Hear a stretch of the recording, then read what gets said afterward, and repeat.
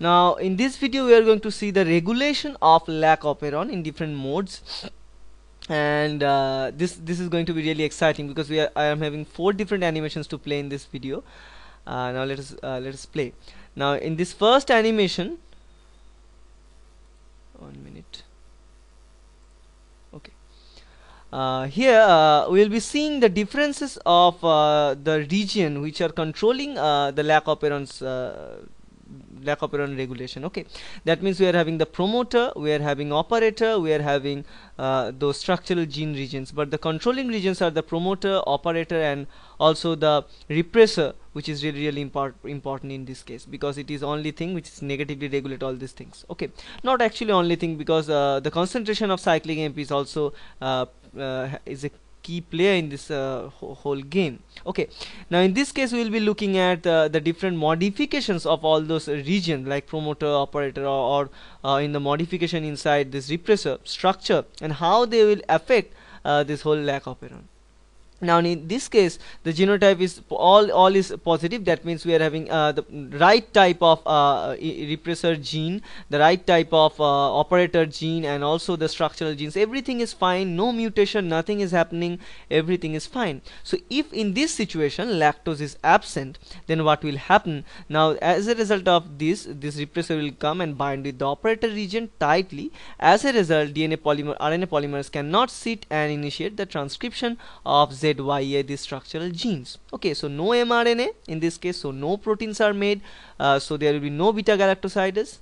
Operon will be repressed. Now in the second time, if the lactose is present at the same genotypic level, now what will they do? Lactose will come and bind with these repressors of this Operon. As a result, this repressor will unable to bind with the operator region, as we can see in this picture. Now as a result of that, RNA polymerase can easily sit onto the promoter and can initiate the transcription of the structural genes, which are Z, Y, and A. Now you can see the mRNA is being produced, then it will be translated into the desired products, and beta galactosidase is one of those such products. Okay, now in second animation we are going to see another level of regulation. Now in this case, as you can see in this picture, that the inhibitor gene is okay. It is a wild type gene. Plus means the wild type gene. The operator is mutated in some way, so operator region is mutated in such a way that it cannot bind with this repressor. Okay, and Z, Y, A, and all the structural genes are also wild type, so no mutation is there, only the mutation is in the operator site. Now, and we know this operator site is really important of binding for the repressor protein.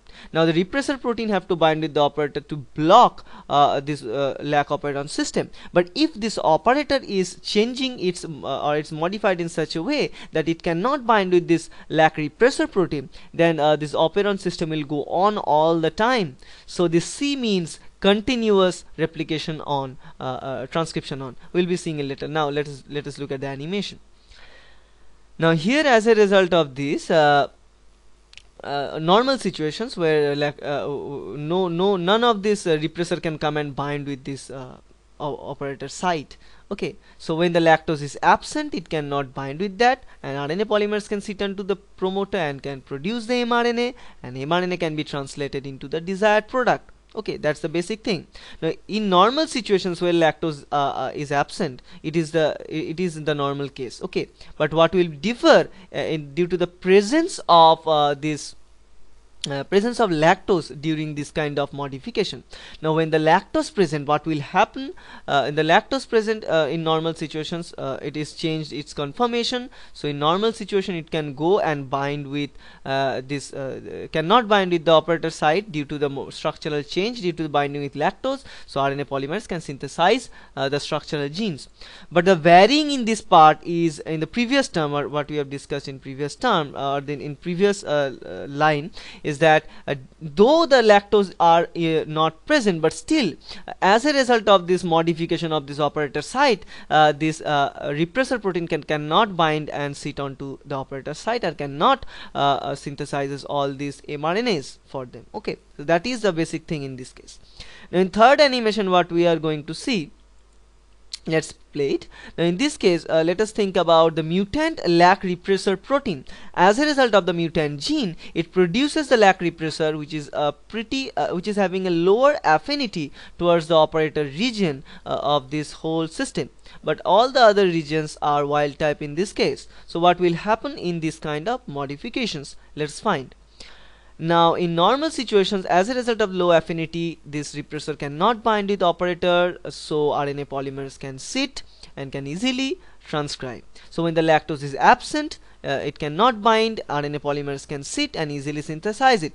So in general terms, when everything is fine, structural genes and repressor genes, everything is fine, everything is wild type, then also these things are happening. So this is pretty common in all these three examples we have seen.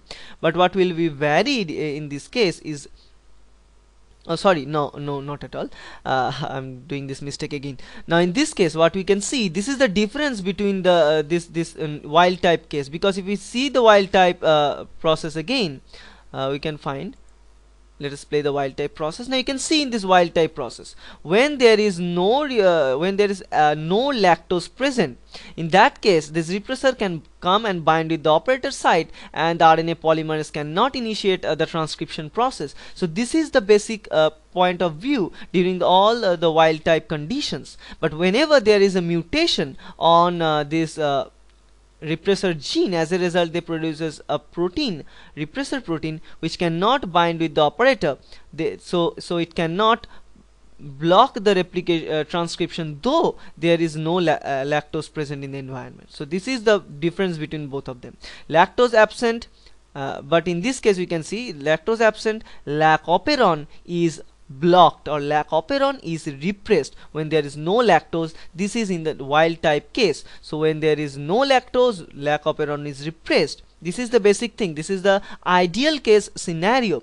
But when we are having a change or modification in, or the mutation in the repressor gene, then it produces a repressor which is unable to bind with the operator. In that case, though the lactose is absent, but the lac operon is induced. Okay, in same case is happening in this case too. Though the lactose is absent, lac operon will be induced when there is the change in operator site. Okay, so if there is change in operator site, or the mutated operator site, it will lead to always or in all the aspects there will be the transcription, and there will be the expression of all genes. Okay, so this is the basic thing in all this case too.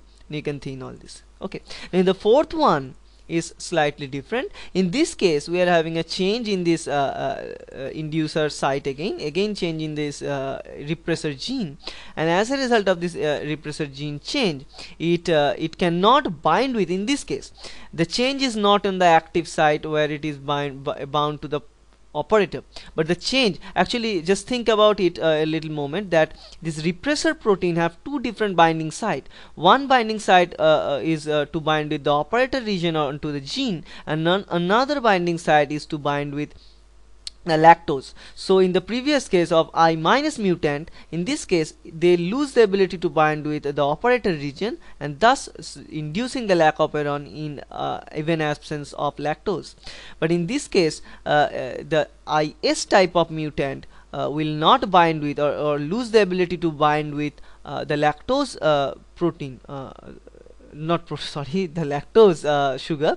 So as a result of this not binding ability of the lactose sugar, what will happen, let us see. So as a result, in normal time they can usually bind with this operator region pretty finely, but even though the lactose is present, it cannot be modified. As we know, in all these cases what happened, when the lactose present, let us look at this animation again. When the lactose is present in the wild type case, it can change the structural it can modify the structure of the repressor in such a way that it loses the ability to bind with the operator site, because the presence of lactose act as a positive control to turn on the lac operon. But in this case, even though the lactose is present, but due to the IS type of modification onto these repressor proteins, then this lactose cannot change the modification, cannot change the structure of this repressor thus this repressor still hold on to the operator site. It cannot be clipped out from this operator site, and overall system is shut down. All the time the system is shut down. So if you are having any IS type of mutant, then in those cases the lac operon will be halted all the time, and this type of bacteria cannot utilize lactose in any kind of situations whatsoever. Okay, and if you are having the mutant like OC or the operator site mutant, then in those cases this type of bacteria will always utilize lactose irrespective of presence of glucose or not. So these are the extreme scenarios we have been talking about. Okay, so this is about the regulation of lactose, and I hope it will help you. Okay. Okay. Now we'll be seeing this positive and negative regulation of this lac operon. Now here you can see we have discussed this in animation, but let us again talk about it in a little bit. Now here for example, let me take the tools. Okay. Okay, fine. Okay, now in this case you can see there is a relation between the level of cyclic AMP and glucose, because if you are having a higher level of glucose, there will be low amount of cyclic AMP, and vice versa. Now in this case, when there is a glucose is present, so there will be low cyclic AMP, and we know cyclic AMP is acting as a positive regulator of this lac operon. So in this case glucose is present, no lactose, so there will be no problem. Normal glucose metabolism will be going on. Cyclic AMP will come, because and as a result of a less cyclic AMP, cyclic AMP activator protein will be function less, because this cap protein or cyclic AMP activator protein cannot act on its own. It must need cyclic AMP as its companion to interact with itself to make a dimer, and then can come and sit onto the promoter sequence. So it will be function less in this case. So in this kind of situations, lac repressor will come and bind with the operator, and the transcription will be blocked. Now in second case, where we are having the glucose, as a result of the presence of glucose, there will be low level of cyclic AMP, but still this is interesting because lactose is present in the media and glucose is also presented in the media. But still what will be happening? Now this is a pretty interesting example in this case. Why? We'll be looking at in a moment. Now in this case we are having the cyclic AMP activator protein, but as a result there is a low amount of cyclic AMP. This cap will not function so properly, so it will not bind to the promoter region, so it will be slipped out. And in this case, as a result of the lactose is present, it can come and bind with the lactose repressor, and as a result of this binding, lactose repressor changes its conformation, which is pretty common, and it cannot bind with the region. So there will be a moderate or very little amount of lactose mRNA which will be transcribed. That means the mRNA for ZYA or structural gene will be transcribed, but a very little amount. Okay, in that case, but most of the curriculum which will be going on inside the cell is regarding glucose, because glucose is present, and they always give the first preference to glucose, right? Because glucose is the simplest sugar of all. And so slight level up, so small, right? Okay, now in the third case, where we are having no glucose present but still lactose is present, so cell need to produce energy, no glucose, so what we are having lactose. So let's go and break down lactose. That's the actual the decision will be taken by the cell. So the lactose will come and bind with this repressor. As a result of that, repressor cannot bind with it, so it will block, it is displaced from this operator site. And as a result of the low glucose level or the no glucose level, there will be higher amount of cyclic AMP, and the cyclic AMP can come and bind with this cyclic AMP activator protein or cap. Now this cap and cyclic AMP will make a complex with each other, and this this two protein complex can come and sit onto the promoter region, and then it helps those polymerase to sit onto it and read all the sequences there via transcription. Now there is the interaction between the RNA polymerase and cap cyclic AMP complex is due to the subunit of the alpha subunit of that what you can say, RNA polymerase, because you can see the RNA polymerase structure is a little bit like that. We have seen it in previous times. So this will be the structure of RNA polymerase. This is the sigma factor here like this, and this is the alpha subunit. Both of these alpha and one is beta dashed, and there will be sigma and all this subunit like that. So this alpha subunit interact with this. So let me take another color. So it interacts with this cyclic AMP CRP complex, which is here. Suppose this one is a cyclic AMP CRP complex, and alpha subunit recognizes it, and it promptly initiates the transcription of the structural genes. Okay, so there will be higher amount of operon positive control in this case. Okay, so that's